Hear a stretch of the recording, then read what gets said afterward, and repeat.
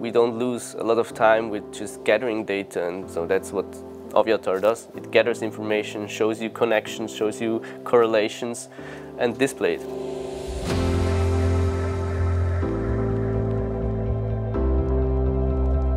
We see the same data as the pilot sees in the cockpit. So when sees in the air and he has, for example, a nose landing gear fault message, we already see it in condition monitoring. We can also go then to fleet management and see where is the aircraft at the moment, where is it located, how much time is left to organize stuff.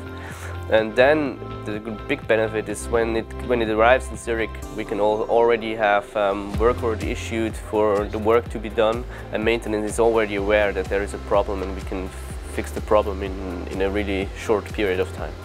Our new aircraft producing a lot of data, and this is very interesting to make the best use of it, to bring our knowledge into this new platform. That makes it very interesting to work together with the team from AVIATAR. If you have a failure on an aircraft, and it's basic to know if it's a single case or if it's a fleet-wide issue. So with fault analytics, we can go into all the data and we can set it in a context. Is it related to a certain aircraft, to a certain type, to a certain flight phase where this failure always occurs? And with this information, we can easily track where the origin of the failure is. Back in the old days, we always had to go through all the data and gather it all together, which was quite a lot of work.